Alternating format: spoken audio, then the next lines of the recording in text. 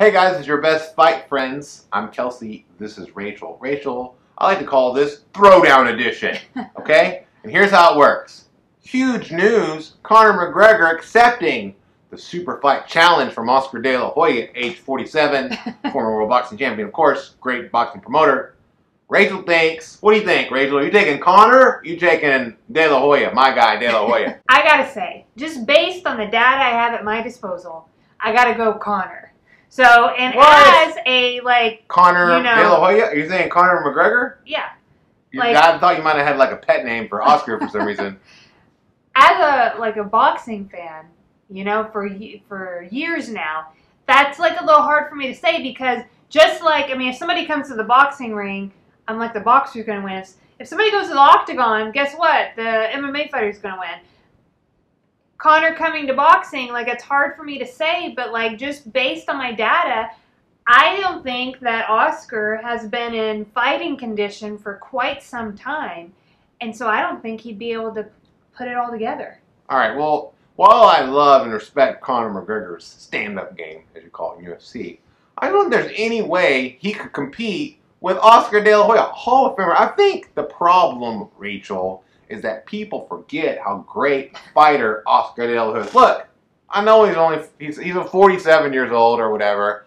I know that sometimes he doesn't look super healthy, but I'll tell you this, sometimes he does look super healthy. So I'm saying he's the kind of guy that can and will. But you're just looking get at how shape. he looks. You're not seeing him like in doing any training. You're not even seeing him on a heavy bag. Like you're not seeing anything I saw like clips that. of him. He posted on Twitter of him hitting the bag. I mean, sure, it was from 20 years ago. Listen, right. I'm saying that the things that Oscar De La Hoya knows in a boxing ring, you don't just forget with, you know, being a promoter and all the other shenanigans he probably gets into. Here's the other thing that I will say for Conor is that he has fought a professional fight now once. And I feel like he has a much better idea. And he wasn't horrible, like, coming in as a boxer in that fight. Some would argue, right? Like some have argued. Most notably, Chael Sonnen like, has argued that he was, you know, he was winning that fight. He was winning. And so, like, yeah, none of us, like, know for sure. So we can all have our opinions about that. I know for sure. He was not winning that fight. You don't know for sure. I thought he was winning. Yeah, if you stopped scoring it after the first 3 rounds. Yeah, but your point is that you think Floyd was allowing that to happen.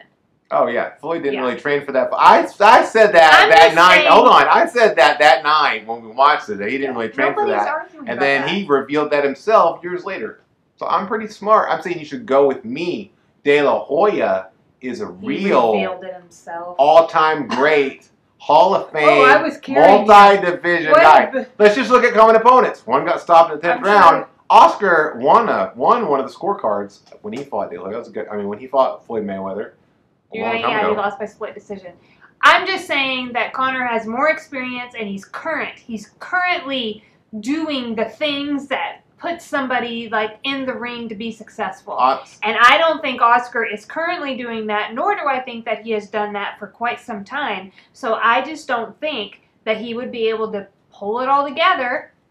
All I know is this. And get it done. Look, all I'm saying is this. Oscar De La Hoya has competed against beaten Hall of Fame boxers. I think that he can get into shape. I think that he knows how to fight a 12-round, 3-minute round fight, right? That professional boxing is. I'm not convinced Conor can do that because it looked like after about 3 or 4 rounds, Conor was pretty spent in the first fight. And I don't know how you had however long you had to train for that fight against Mayweather and couldn't get yourself prepared for that. That makes me think that he can't do that. I think Oscar can move. I think he can win on points. And I think that really, I don't think he'd stop him in 2 rounds, but I think that after about round 6 or so, he's toast and Oscar is just going to be pot shot. I think Conor would be motivated because if he were to take on a super fight with Oscar De La Hoya and lose to a retired, as great as Oscar was, he's been retired and has not been boxing. To lose to that would be, I feel like it might like wreck. Like I think it would be a huge like blowback to his career. I think he would be highly motivated to fight 12 3-minute rounds and do well at it. So that's where I stand. Let's talk about this. It's the trash fight of a century. Like I thought that Pacquiao versus McGregor was the trash fight of the century, but no. This is because this a truly could see either thing happening. The other thing, I'm not 99% sure Manny Pacquiao's going to run out through Conor McGregor, right? Yeah. I'm not sure what happened in this fight, but I am pretty... But let's just talk about this. Oscar has been offering this, right? For some time. Yeah. For the last couple of years, he's been saying, I'll stop this guy in 2 rounds. Why today, all of a sudden, is Conor like, I accept your challenge? Because Conor is... I accept your ongoing challenge you provided. This is quarantine Conor. The last 2 years. Conor's in quarantine. He's bored.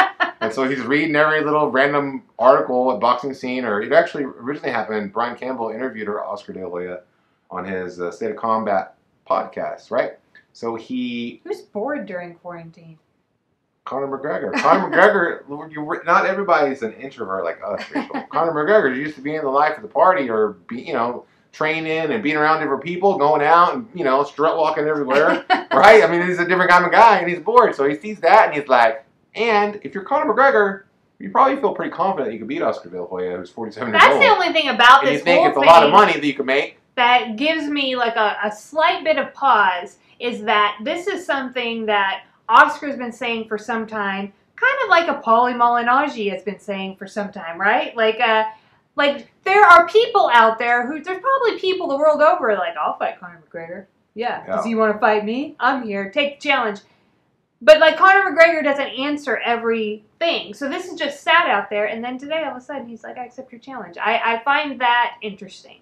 Maybe it's happening. I can't wait. If it does happen, I think it should happen on Dana White's Fight Island. Right? Know anything. And I think that... Real Talk is here for trash fights.